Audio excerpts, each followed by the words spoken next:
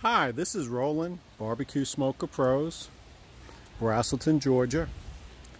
And this is a backyard chicken flipper, which is a little bit smaller than the trailer mounted ones that we do. And I've had a lot of people ask me, how does it work? Can you show me it work? Can you show me how it cooks chicken? And I'm not great at videos, so we're probably going to do a 2-part or 3-part video. This part here is about lighting it up. Now here is a vent on the side, air vent, chimney on top.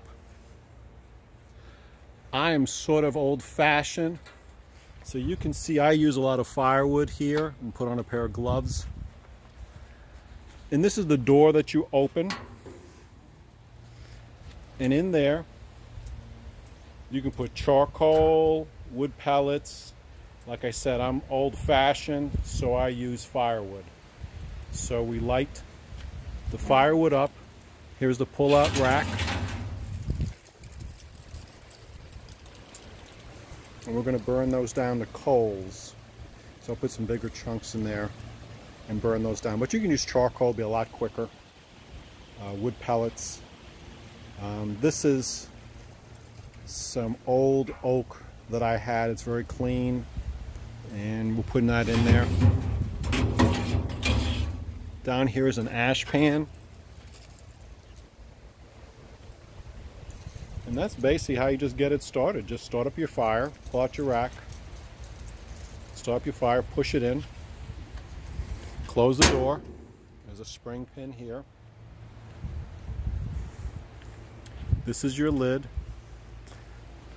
It's on a trailer because we're seasoning this for a client also. We're probably going to deliver it to them. There's your chimney on top. Here's your dome lid.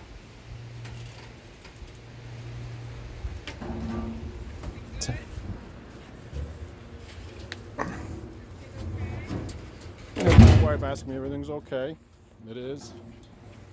Push the lid back, and we're seasoning these racks right now. I sprayed them down with some canola oil, and we're going to season them down here.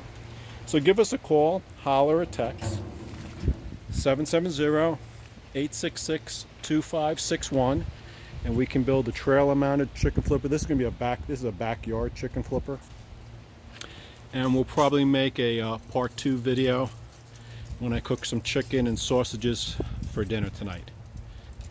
Barbecue on.